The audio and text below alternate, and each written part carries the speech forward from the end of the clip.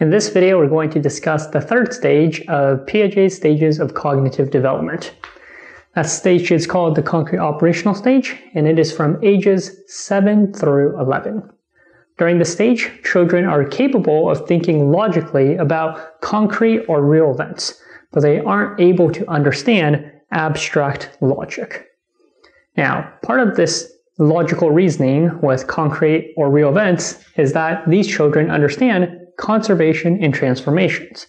And again, remember, this is something that children in this stage, the concrete operational stage, understand, but children in the previous stage, the pre-operational stage, do not understand. To illustrate this, we'll look at two examples. The first example is conservation of liquids. If you take a look at this diagram, you'll see how this experiment works.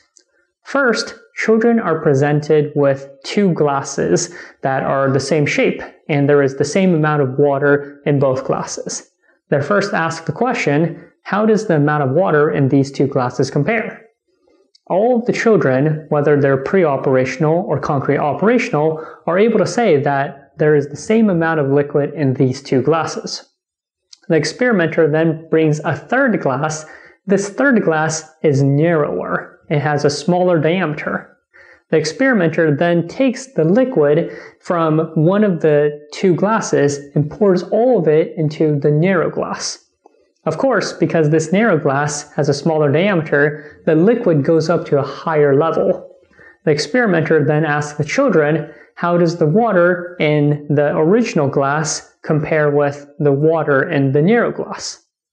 If you have children in the pre-operational stage, they'll see that the liquid in the narrow glass is at a higher level. So they'll say that there is more liquid in the narrow glass than in the original glass.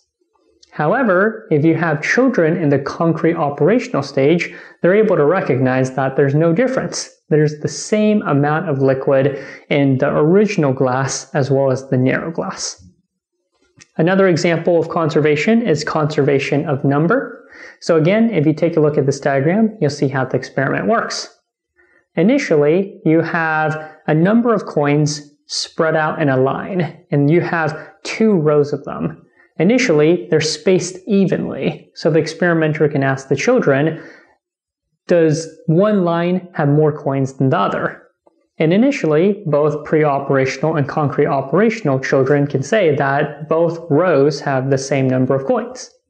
The experimenter then takes one of the two lines of coins and then spreads them out, right? There's no change in the number of coins, but the spacing between each coin has increased.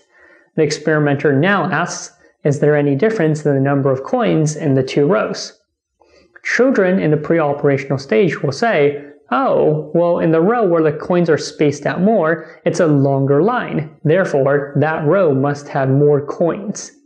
However, children in the concrete operational stage recognize there's no difference. Just because you spaced out the coins more doesn't mean there's any difference in the number of coins. So that should illustrate a key difference between children in the pre-operational stage versus the concrete operational stage. Children in the concrete operational stage can understand conservation as well as transformations. But of course, they are still not capable of understanding abstract logic, which only appears in the last stage, the formal operational stage.